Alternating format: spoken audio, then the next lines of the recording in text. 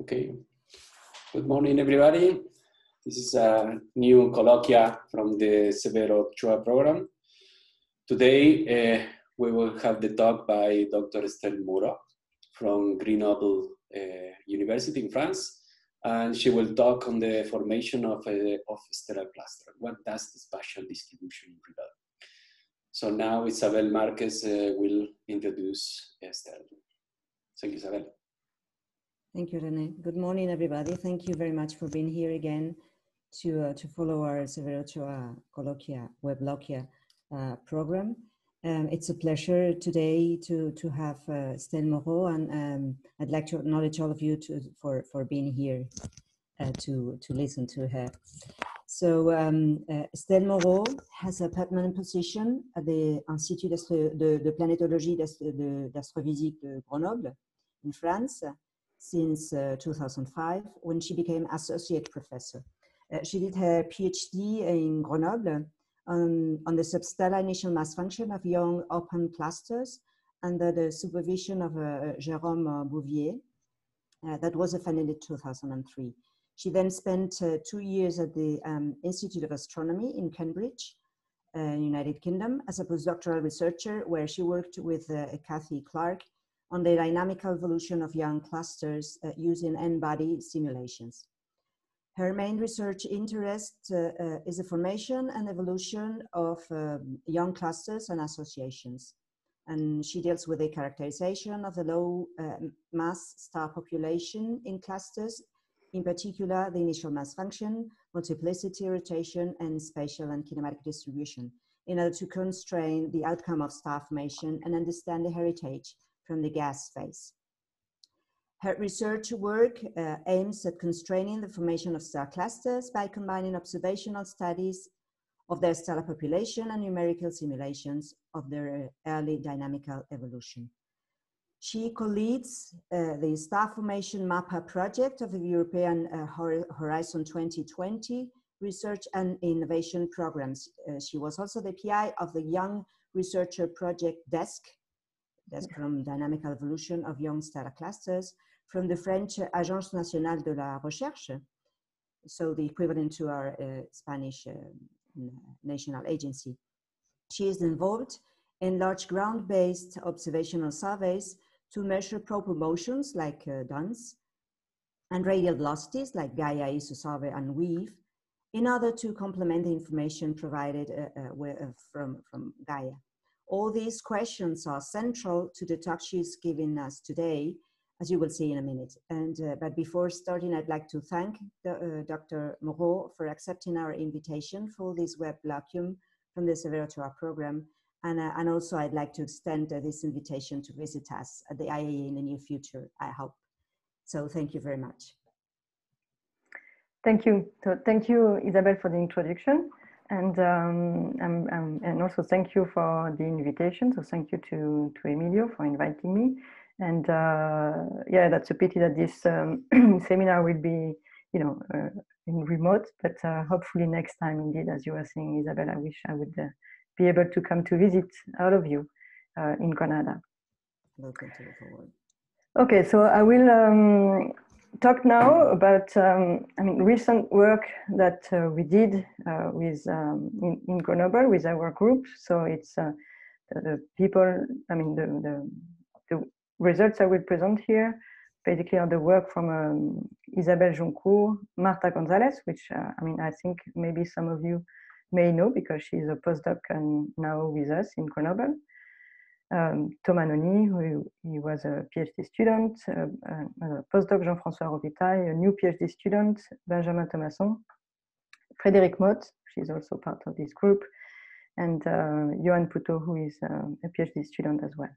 So I will, and also most of the work that indeed I will present today actually is part of the work that we did in the framework of the StarFormMapper project, which was a European project funded from 2016 to 2020, basically. Well, 2021 actually, just 2020, yeah, just finishes. We just finished this project this summer. So I will talk about spatial distribution of young stellar objects in clusters. And I will focus on basically trying to understand what it reveals, what it tells us about the formation of stellar cluster. So, yeah, so, but what do we know nowadays about star formation? So we know it is now very well established that actually most stars form in groups. I mean, when I'm saying groups, it can be, you know, any groups between like 10 stars or even very large clusters containing millions of stars. But we know that actually only about 10% of them are going to survive for more than 10 million years. And because basically the objects that are gravitationally bound. And these objects are called the stellar clusters. But there is still lots of questions to know exactly how they form and how they evolve. And indeed, that's my main research interest here. And so I will just show you right now just one of the first numerical simulations that actually was performed by Matthew Bates. So this is a very old, well, fairly old one in 2003. And so what you can see is that you start actually with just a large molecular cloud. And then he just put some turbulent motion in here. And there is absolutely no feedback, no magnetic field in this very first simulation. So now the simulation has improved a lot. But what we can see, and it was a kind of a new thing at that time, is that actually this turbulent fragmentation was able to form filaments, which has then been also revealed by Herschel. And what was very striking from this simulation is that it looks very, very dynamical, and probably too much, because since then, I mean, now that we included that magnetic field has been included and feedback and so on, it is a little bit less dynamic. But here you can see, I mean, in the simulation, so you can see the white points are actually sync particles, so meaning basically new stars. And you can really see that there's been a lot of interaction. And here we are going to zoom, for example, on this, on a denser part. You can see a very large disk around the star that is going to fragment. And it's going to form lots and lots of stars that will interact with each other. And there are lots of ejection and so on. So again, as I was saying, this is probably a bit too dynamical. But nevertheless, there has also been new observations, recent observations in molecular clouds that have revealed these gas inflows at large scales, but also at small scale. And all of these new results in the early 2000 and the few years after led to a new paradigm of star formation that is is much more dynamic compared to what we thought originally, I would say. Therefore, one of the questions that we may ask is, I mean, what we can see from the observations and the simulations, is that there is a very complex interplay between the gas and the stars during this cluster formation. And there are still lots of questions that are still debated today. And so one of them, for example, is about the spatial and climatic structures of young stellar objects. We think that they are inherited from the gas, but like, the substructures, mass segregations. But what is the effect of dynamics exactly also on these structures? What is the effect also of stellar feedback? And this is questions that are not completely solved today. There are also a very important question is the question of the initial mass function. When exactly are stellar masses determined? Is it already in the gas phase? Is it just so the main question basically is, what is the link between the core mass function and the stellar initial mass function? Is it just a scaling between the two, or is it more than that? And in particular, when we make this comparison between the core mass function and the initial mass function, we often forget about fragmentation. And we don't know much about fragmentation, and in particular about the origin of and the formation of multiple systems. And also there are lots of, claim to say that actually some of the young stellar objects properties are universal, like the IMF, for example. And if this is the case, then why? Because if indeed it is very dynamic, then we expect actually somehow the properties of these young stars to depend on the local environment and on the properties of the molecular clouds from which they're formed. So in order to address this question, then we can obviously look at observations, but to make the link between the theories and the observation is not so easy. It's not straightforward, I would say, because if you look at these simulations here on the, so this is just again a snapshot. On the left is the outcome of an SPH simulation. That actually one of the main problems of this kind of simulation is that's because they are very they take a lot of time, you know, in terms of CPU time, and they stop very early in the evolution of the cluster. So just after a few threefold times. So basically here, it's only after, you know, less than 1 million years. And as I was saying before, what you have at the end is sync particles. They are not real stars in the sense that actually very often it's just a threshold in terms of density. And then they stop here, and then we try to compare what comes out from these simulations to the observations. But if you look at what we can see in these young star forming regions, like here, this is the Orion, and so on the right-hand side, it's a cluster that has already 1 million years, or maybe a bit more. The region is much larger than what we see usually in the simulations.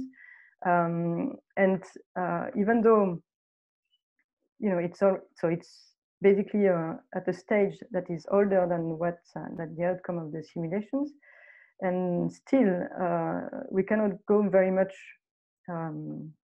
earlier because of extinction, where there is still a lot of extinction. And if we want to determine also the mass of the stars, it's very difficult at its very young ages, mainly because of these evolutionary models that are very uncertain. And it's difficult to relate these two. We cannot make a direct comparison because, in particular, so for example, in the simulation, they stop kind of artificially. The accretion has not finished yet. Feedback often is not included, although it is starting to be included now. But there is also some dynamical evolution that is going to occur in these embedded clusters. And when you remove the gas, also it can have lots of consequences. And also the multiple systems are going to decay very, very rapidly. So what we observe cannot be directly compared. So how can we do then to bring constraint, you know, on the star formation theory? And I think nevertheless, what we need to do is really to try to characterize as much as possible the stellar properties, the stellar population properties in young clusters and star forming regions. So as early as we can, and compare them with what we observe for the gas. So the main properties in this we can look at is the initial mass function, and indeed I did my PhD on this topic, the multiple systems, you know, and then we can compare with the core mass function and also the multiplicity of cores. But what I will focus on today more specifically is about the spatial distribution of these young stellar objects in clusters. And as I said already, it's the work that was done in the framework of this StarFormMapper project. Okay, so now just a few words also before going a bit more into detail, is that if we want to characterize a spatial distribution, then we need to have tools to do this characterization. And there's been a lot of, a bunch of algorithm and parameters that have been developed to do this task. And I will just put a few here that I will talk about some of them. It's not exhaustive here because there has been a lot of work here in this for this, as I was saying, to develop all these tools, but just a few words. So if we want, so for example, if you're interested in knowing the global properties of your region. So for example, if you want to know whether it is clustered or concentrated, then there is a parameter that is called the Q parameter. It has been introduced by Cartwright and Whitworth in 2004. And so this is very often used right now. So basically, it's just a way to measure the clustering of your regions. So that's for the global properties. You can obviously look at other things like correlation function or nearest neighbor distance statistics.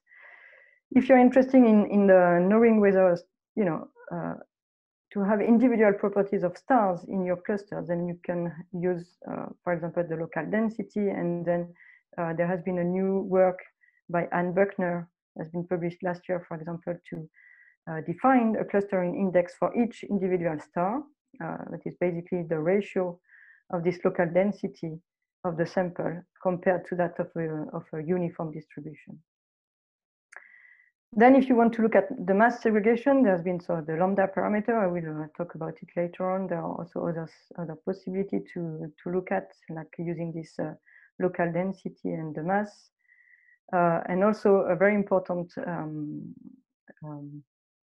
topic that is well, a lot of work that's been done recently is really how to detect substructures in clusters. And I will talk also about that later. Okay, so now let's come back to this spatial distribution, and I will try to show you that, I mean, what does it tell us about the stellar formation history in the region that you're interested in? And I will talk in particular about NGC 2264, and I will present you the recent results that we obtained in this region, just but mainly as an example. So as I was saying before, so what is important really is to try to compare the star spatial distribution to the gas one, and there has been quite lots of work already done on this subject, and we can see that most of the time there is actually a pretty good correlation between the gas in the star forming region and the star location. So here on the left, this is just to show you, this is an image of the Aquila region, so it's Herschel image. And what you see, so in orange, you have filaments, and when they are dense, they become very dense, they become white. And you can see that actually in the densest part of the denser filament, that's where you can find the cores that are actually blue triangles here. So we can see a really, I mean, a clear correlation indicating that actually star formation occurs in this filament. And if you look also, for example, at PPV diagram, like in Orion, that's a work by Alpha Roakar in 2016, we can also see that, I mean, here, so this is position, and velocity in the line of sight. And so you have the gas basically in yellow and green, and you have, well, in colors, and you have all the stars as triangles here. And again, you can see that the correlation is pretty good. It's not perfect though, but it's definitely pretty good. So there is definitely a correlation, which is kind of expected, as since indeed we expect to have this formation inside these filaments. But then if you look also, so that's some work by Gutermus in 2011. If you look at a little bit in more details, what you can see for these young stellar objects is that in fact you have very often you have substructures, so small groups of stars containing between 10 up to 100 of stars, and very often these groups have quite high stellar density, and they usually correlate pretty well with the filamentary structure. But there is also a distributed population that we can see in all star forming regions, and there has been some claims, I mean, to say that actually this distributed population may be older than the population that we can see in groups. Okay, so this is, for example, I will show you some sketch. This is from the paper from Getman and collaborators in 2014. And to see what is the relation between the age spread and the presence of a distributed population. And actually the authors, they proposed, so here is just 3 different scenarios about of star-forming regions, to also explain this kind of distributed population around, let's say, younger and more concentrated star. So one of the the first scenario A on the left, is just to say that, for example, in fact, you have star formation starting at some point everywhere in your cloud. And then in the periphery, that's why you have less gas, or the gas is less dense. Therefore, you don't have, the reservoir is not, is exhausted earlier in the periphery compared to the center of your cloud. So you continue to have star formation in the center, while the star formation has ended in the outskirts. So that's one scenario that has been proposed. Another scenario is this formation of, within subclusters. You have various subclusters that are going to form at different time. So you will have a star formation that will last for several million years. And then the first subclusters will just expand. And especially because of when the gas is removed from these small subclusters. And when you have this expansion, then at the end, you end up again with concentration of young stars surrounded by a slightly older population. Another scenario is much more dynamics, is where here you will have, a potential well on your molecular clouds. You will form stars where the gas is denser. And you have filaments that actually converging towards this potential well. And the stars will form, basically, the new stars that are forming, they will converge towards this potential well. And again, at the end, you end up with this distributed population of older stars around a concentrated clump of younger stars. So that's different possibility to explain this difference, between the spatial distribution between younger and older stars.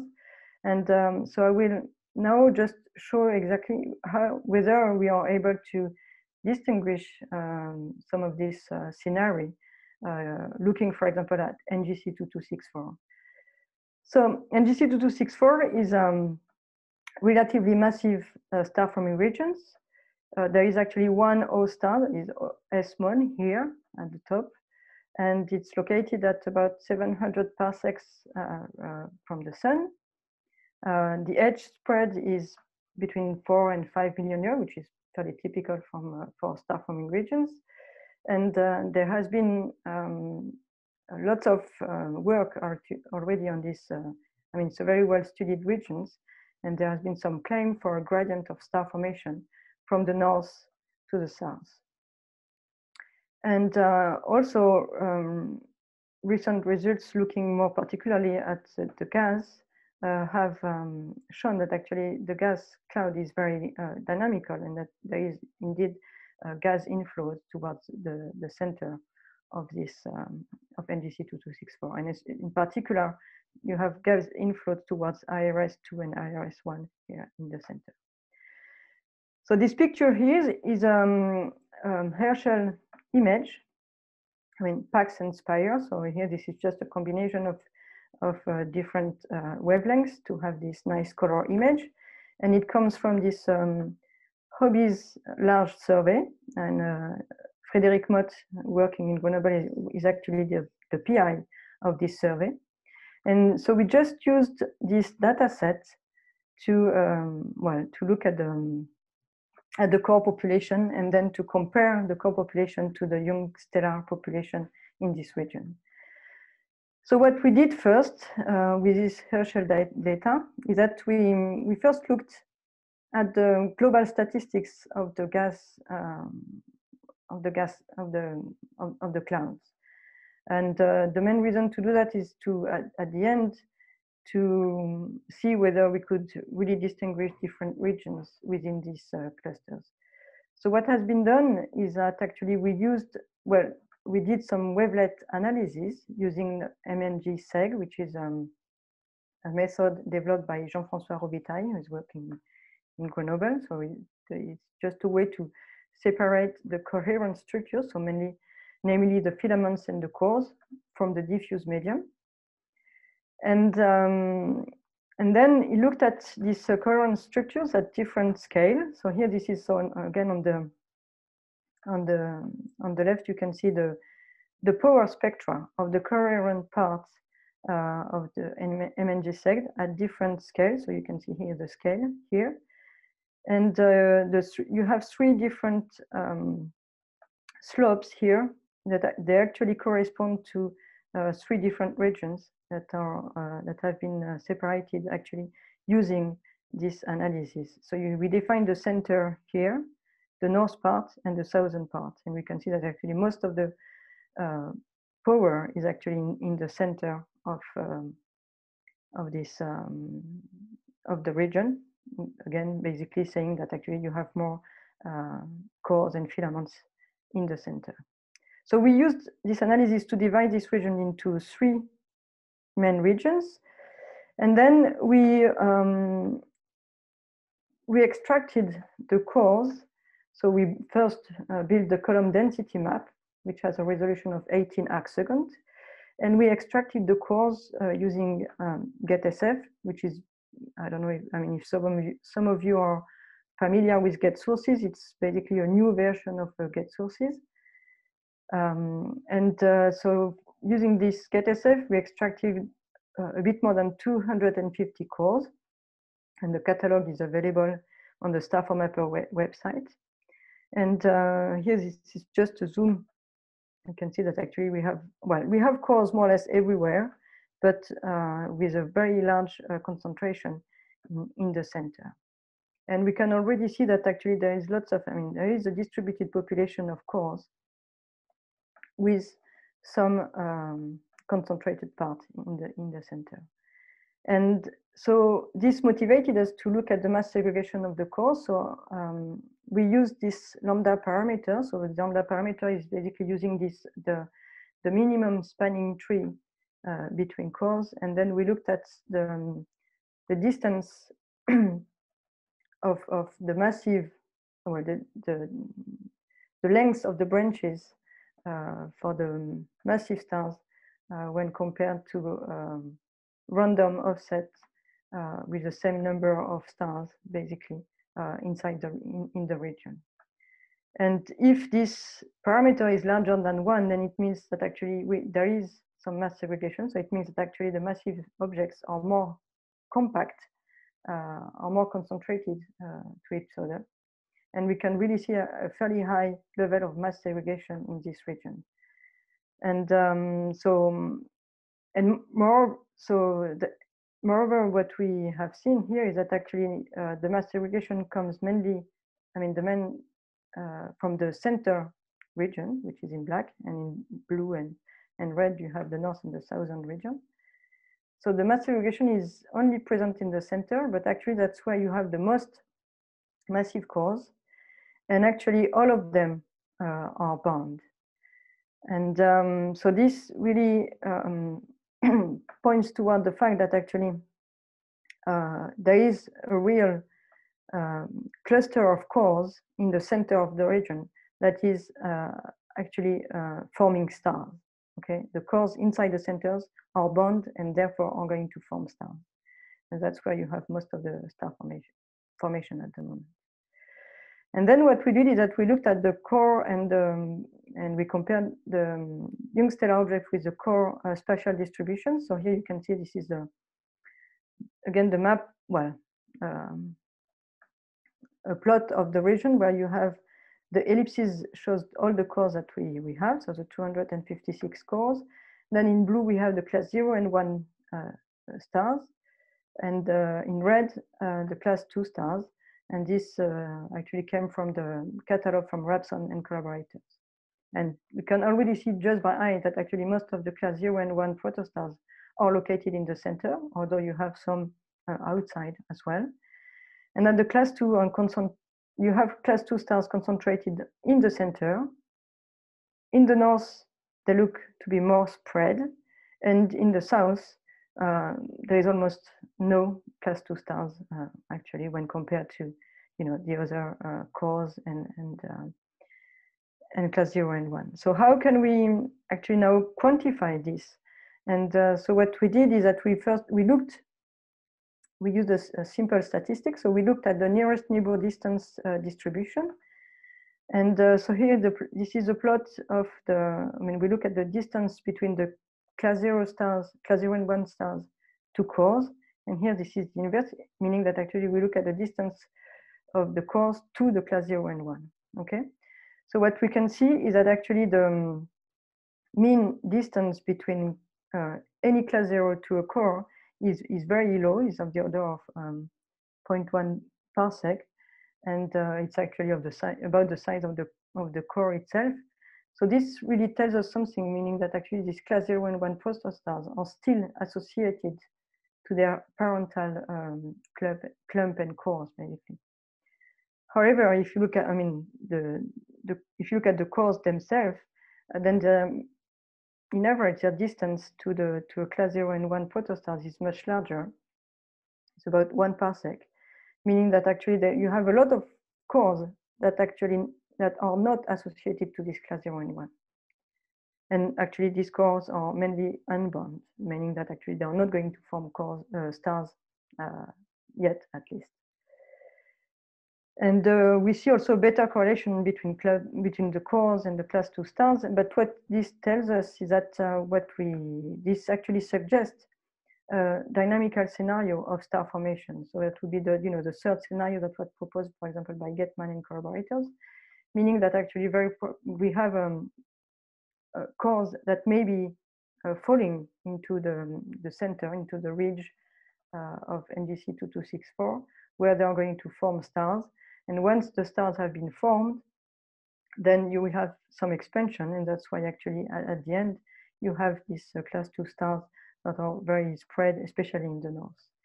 And indeed, if you look also at the surface density of class 2 stars, class 0, 1, and bound cores, and if you here what we did is that we normalized this surface density to the lifetime of each object. So we took basically 2 million years for class 2 and 0.2 and 0.3 million years for each other object. And we looked at the ratio of this surface density, of this normalized surface density for class 2, class 0, 1, and cores. And what you can see is that in the north region, we have something that is more or less equal. In the center, there is a large, the main population that dominates is really the class 0, 1 and the cores. So really meaning that actually you have star formation ongoing in the center. And in the south, there is, tentative, let's say, a bit more of cores compared to class 0, 1 and almost no class 2. But this means that actually maybe in the south, we will see in the future star formation in this region. So there is all this work basically just confirm this sequential star formation from the north to the south. But here we have means actually to quantify this. Okay, I will now just switch from the star formation history in NGC 2264 and talk a bit more about substructures. And I will focus, you will see, on the small scale substructures and to see whether we can have some clues about the fragmentation process of the molecular cloud. And I will, for this, I will talk about the work that we did in Taurus. But before that, I would like first to stress some questions on when we want to look for substructures. It's not a very easy task, and there are lots of ways to actually look for substructures. But what I really think is important is first we should not look for substructures in regions where it does not exist. Well, it sounds obvious, but sometimes it's also good to say. So there is, I really think that we first need to assess the clustering tendency of your data set. So for example, using, either just looking at it, if you see real clump, then you can be sure that there are things to look for, but a nice indicator to use is this Q parameter, and I will come back to this after. Or you could also use other statistics like the Hopkins statistics and so on. But it's important to first know whether indeed your region is clustered or not. Then comes the question to know what exactly tools to use to look for substructures, and this actually depends a lot on the questions and you want to solve and on the scale that you're interested in. But what is important is actually whatever method you want to use is you need to, I mean, you have to have as less prior as possible. So meaning that actually you should look for any shape of structures, like arbitrary shape. You need to be able to handle noise and outliers, so just to allow stars not to belong to any substructures. And also, if possible, if you're interested in the full hierarchy of your regions, then you need a tool that is able also to handle this. And then what is important to do as well is really to test the validity of the cluster. So for example, how can you be sure that actually the number of clusters that you have detected is correct? Or that's, I mean, you have to run tests at the end to really try to understand that. And this is, well, there are a few, that's what we did, for example, in Taurus. I will not detail that, but I really think that sometimes we forget about that and we are too confident into the tool that we are using, but we should really test the validity of the cluster that have been found. So to identify substructures, so I talked about the Q parameter. So here this is just an example, for example, of the chameleon regions. And this is the minimum spanning tree. And from the minimum spanning tree, you can compute this Q parameter, where so you have basically the mean branch length of your tree compared to the mean separation between stars inside your sample. And so if it is less than 0.8, then you can say that your region is substructures. And then a way, for example, to look for groups is just to make a cut at a given length of your branches and to say that you would then identify some groups. But by doing that, then you have some questions, for example, to know whether you see, you can find some very small groups to know whether or not they belong to another. And it really depends basically on the length threshold that you're using.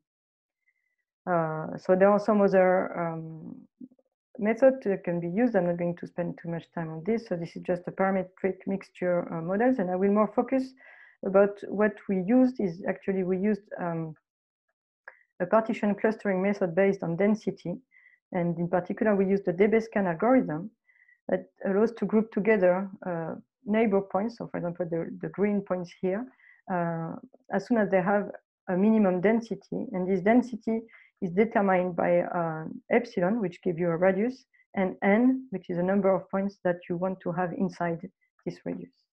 And this method has advantages in the sense that it has no a priori number of clusters, no a priori shapes. It can handle noise. The only disadvantages, or inconvenient, I would say, is that actually there is only one density threshold used by DBSCAN, and I will come back to that later on. So what we did is that, so we used this algorithm, and our goal was really to look for the smallest over densities with a high level of significance above random. The reason why we look for the smallest over densities is because really we were interested in, trying to see really, well, to find the imprints of star formation and look at very small scales to see whether we could constrain the fragmentation process.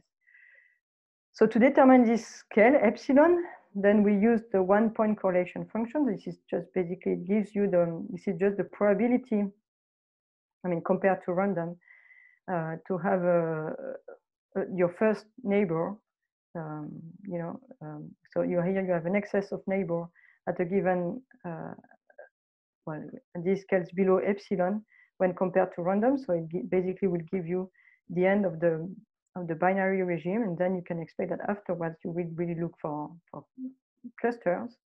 So this is the minimum length to look for substructures, And then we have chosen n mean in order to make sure that actually the detected structures have a degree of significance that is more than 3 sigma above random expectation. And so Marta Gonzalez did a lot of work on this procedure to make sure that actually it can work on any kind of distribution, on fractal, radial, and plumber. And so we ended up with a really homogeneous, robust and method.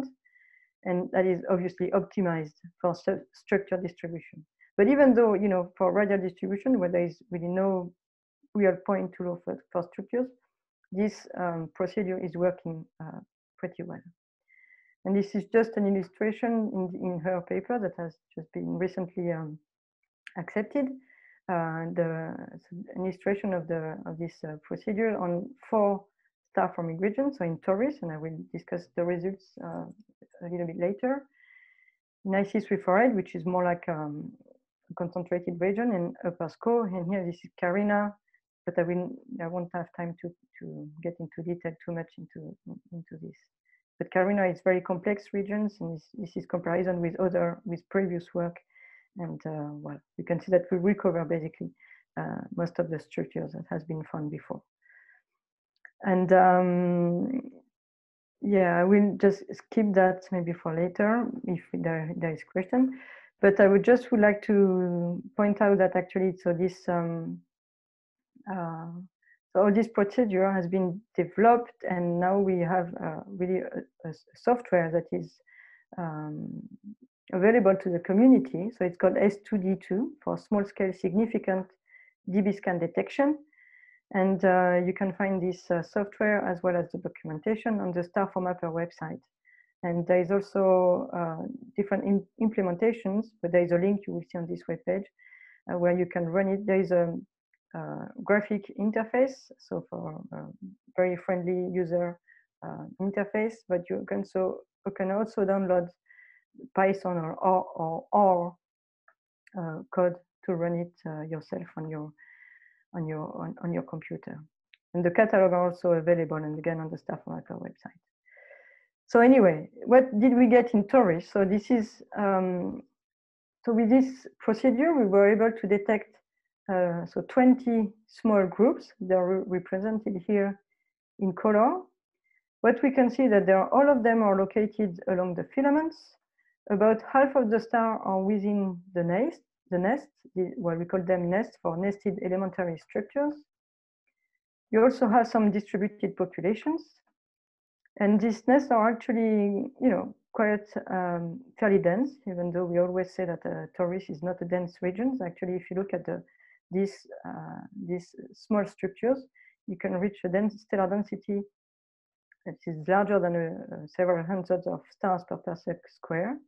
And most of these nests have a prolate morphology. Now, if you look at if you take also an edge proxy, looking at the classification of your star, you know, class 1, class 2, and class 3, and look at the content of each star inside this nest, then we can see that actually what we have found is that most of the class 0 and 1 are contained in nests, which really means that actually we have identified the preferred site of star formation in Taurus. But I mean, some of them are a little bit older, I mean, statistically, because they have mainly class 2 and 3 stars inside them, meaning that they're actually getting infertile, but still they are still there, meaning that they did not have time to disperse, which actually is telling us that actually Taurus is not very dynamic and rather pristine. And that's also probably why, I mean, one of the reasons why we were interested in this particular region. And the morphology of this nest is telling us also that actually, since it is prolate and in the direction following the filaments, this favor actually a fairly rapid star formation inside the nest. So this points towards another kind of scenario for star formation in Taurus, meaning that actually here we probably seeing a star formation that is occurring within nests, and we don't see any global infall as in NGC 2264. So it's mainly because these two regions are very different. But this can be seen directly in the spatial distribution. What it tells us as well is that if you look at the number of stars that you have inside each nest as a function of the size of the nest, we do see kind of a bimodal relation. And what we propose is actually what we are seeing here is correspond to two different regimes of fragmentation. One regime when you have a few stars, like in average 5 stars, that would be a fragmentation of a single core with a small size. And here you could have for the largest objects, largest nest with larger number of stars, it would be a fragmentation of few cores that would be already spatially clustered. And this analysis was also supported by the analysis of the wide multiple system properties in Taurus, and where we see that actually we have the multiplicity of your system decreases with the separation, meaning that actually when I'm saying wide system, it means actually it's for systems that have separation larger than 1,000 of AU. And when you have this separation for your system that is around 1,000 of AU up to 10,000 of AU, you have fairly large multiplicity. But for larger separation, then the multiplicity is becoming less. You only have 2 objects, for example, instead of 5. And what we also have found is that actually this more compact systems are also more massive. And we proposed to explain this, basically a cascade fragmentation, where we would have the densest and more massive cores that would produce a higher multiplicity system.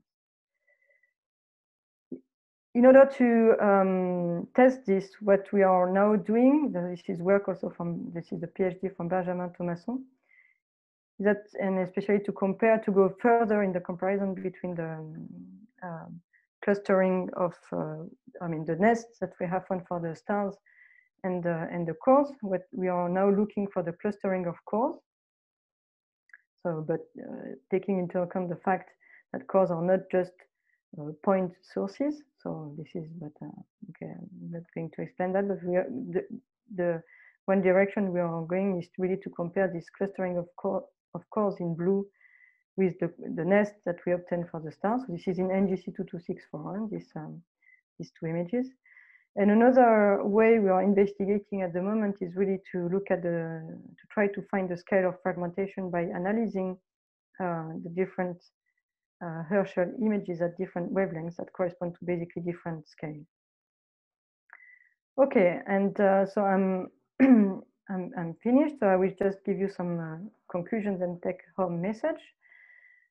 So what I try to show here is that really a spatial distribution of young stars in clusters is a proxy, but only indirect, for the star formation theory. And you really need to take also the dynamical evolution into account, and to take into account also the edge effect. But if you combined the spatial distribution with the edge indicators, so for example, if you look at this, sequence between the cores, class 0, class 1, class 2, then you can really probe the history of star formation of your regions. And again, I used NGC 2264 to show that actually in this region, we do find a sequential star formation from the north to south. And also when you compare the gas to the young stellar objects spatial distribution, this may reveal you actually, this may, well, give you some hint about the dynamics of the regions. And so for example, in NGC 2264, we see that actually the cores, they may converge towards the center before forming stars actually, while that's not at all what we are seeing in Taurus. And but what is important is really here now with all the statistical tools that have been developed, there are ways to really quantify this effect. And also, if you look at these small scale structures in environments that actually are still pristine or not very much evolved dynamically, then it may shed some light on the cloud fragmentation process.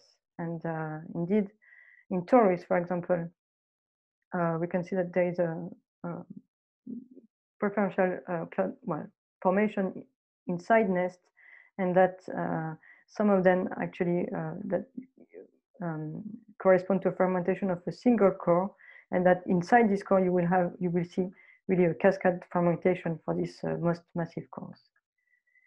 And okay, just to, as I told you before, the problem, well, not a problem, but an inconvenient when using DBScan like we did here, is that we were using only one scale.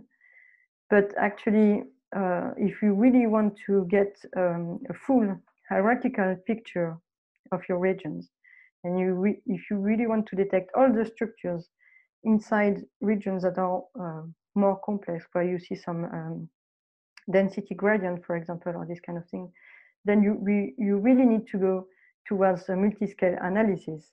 And so that's now what also work in progress at the moment. So just to show you the kind of thing you can do is that, for example, even with DBScan, if you run DBScan at different scale, then you can at the end build a cluster. So this is a cluster that we obtained for Taurus. So for example, for the nest, we just took just one given epsilon. So it would just correspond to a cut inside this this graph here. But what is very interesting is that when you're building your tree here, then you can really look at the relevant structures by keeping only these structures that last for quite a while. And then at the end, you really have in Taurus all the relevant structures at all scales based from this analysis of this cluster tree. And yeah, and again, I think it has more to tell us about how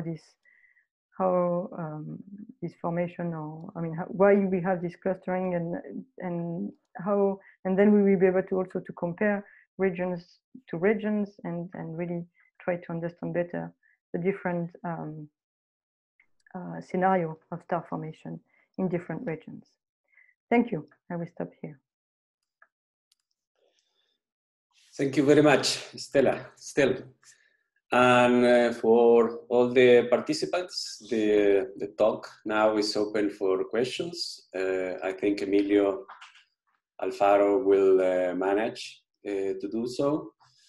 Emilio, if you open the participant menu inside your camera, the button of your mic on your camera, you will see who is asking for questions. Okay.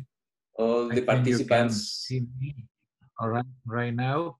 Yep. Well, I don't see any question in the chat so far. Here is one hand. Not in the chat. Okay. For the participants, if you don't want to ask your question, you can write in the chat box. And we see one hand raised from Isabel. From Isabel. All right.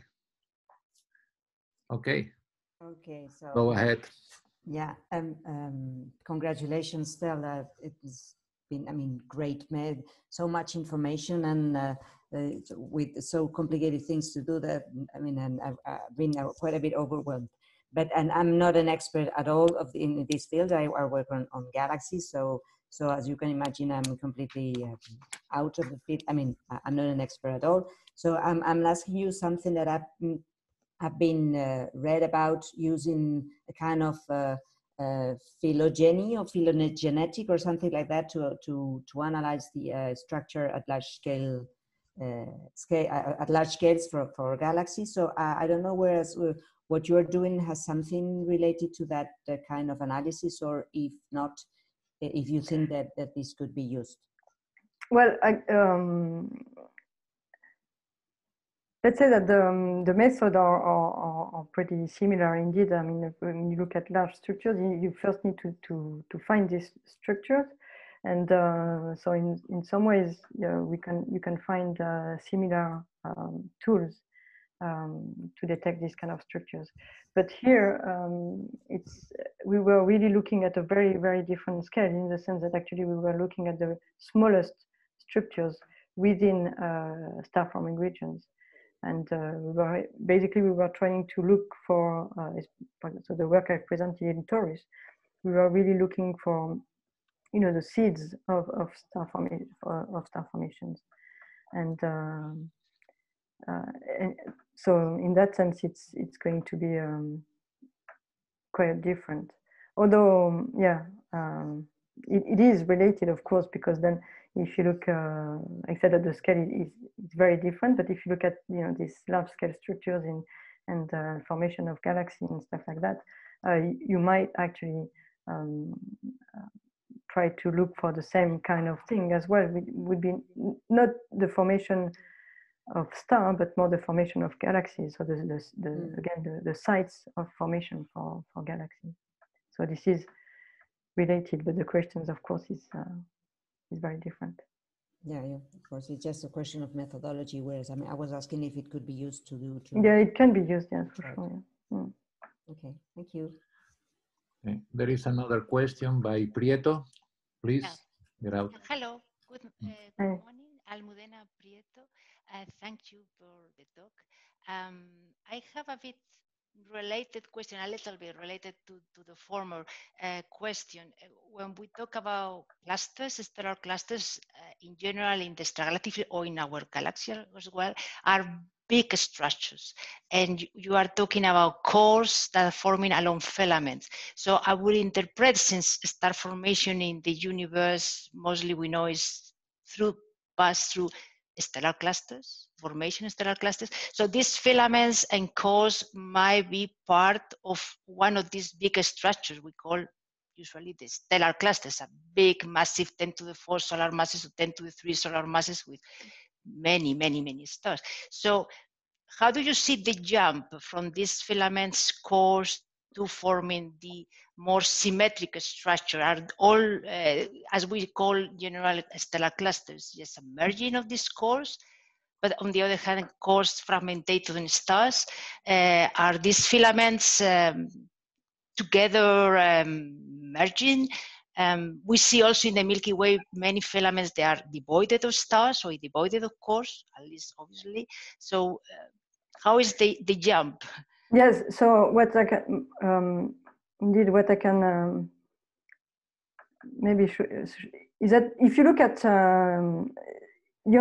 star-forming regions that are going to form clusters, and you do see structures everywhere. And okay, but what I can, to answer your questions, maybe I can show you this. So this is, again, just a simulation, from Richard Parker and collaborator, and a way to explain maybe the difference between clusters and associations. Taurus is more is like an association in the sense that it is unbound, and you still see some clumps of aggregates of stars, let's say.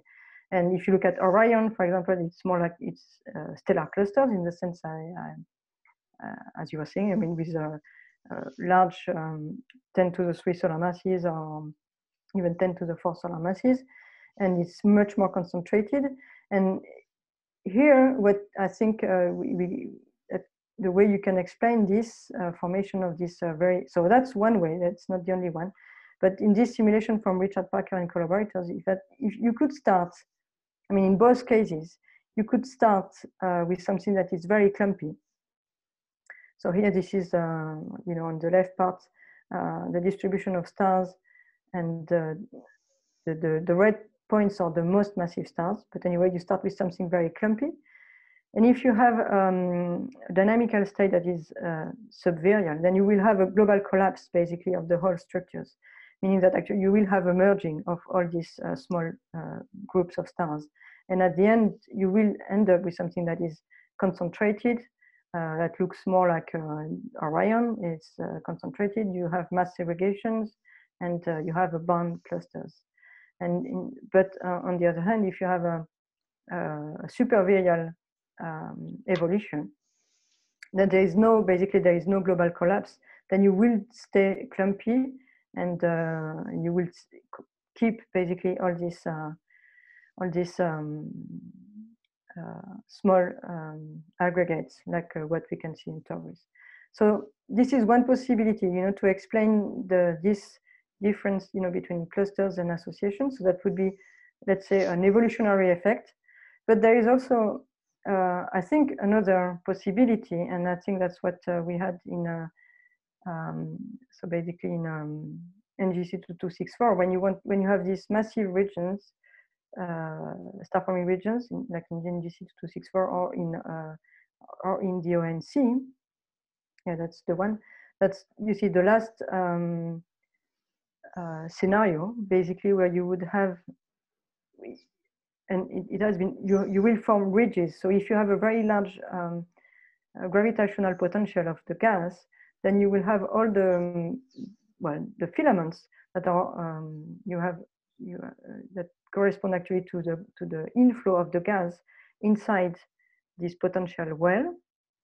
And that's why you're going to form all your stars. So you're not forming, you see here, that's, I would say, two possibilities to explain. For example, Taurus would be more like this scenario F, and massive regions where you have ridges would correspond more to a scenario G. Okay, so it could be, but in that case, it means that actually the star formation is occurring is almost a different process inside these two regions. Whereas in what I've just shown before from the simulation by Parker, they were saying that actually it could start from the same state and evolve differently. But that's exactly the kind of question that we are trying to address here, is to see whether it's indeed a start from the same state and then evolve differently, or whether we do see two different scenarios of star formation. And I think we do see two different scenarios of star formation. So one that would correspond more to associations, and another one that would correspond more to these stellar clusters, usual stellar clusters, massive stellar clusters. Thank you. Okay, I have a comment and a question. The question is concerning the distribution of the cores, right? Yes. How do you determine the bound character of the cores? Is it given by the Herschel team, or how do you do that?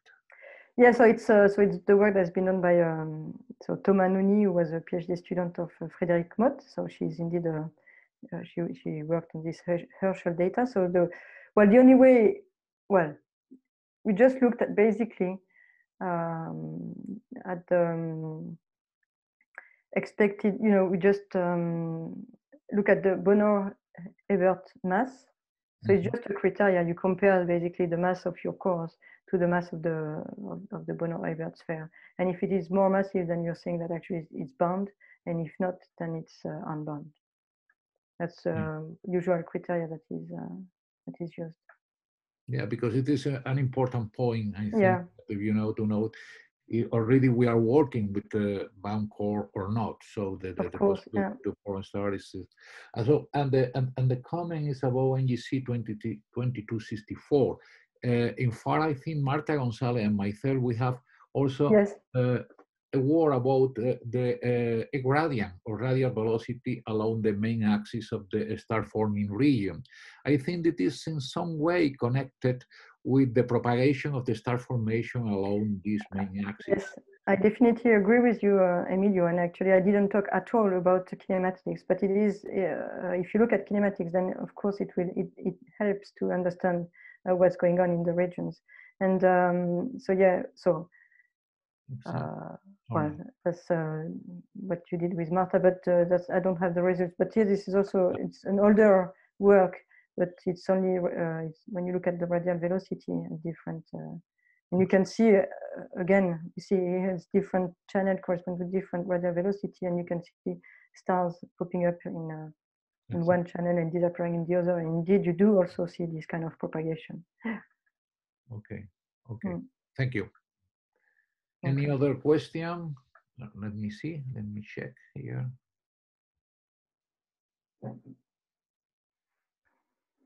Well, I think no questions so far. So, Isabel, perhaps we can finish here. Yes, I think so. Not before saying thank you very much again to Dr. Estelle Moreaux and thank you. Insisting in our invitation to have you here in Rio. Thank you. Okay. Thank you, Estelle. I will not forget this invitation. Okay. Okay.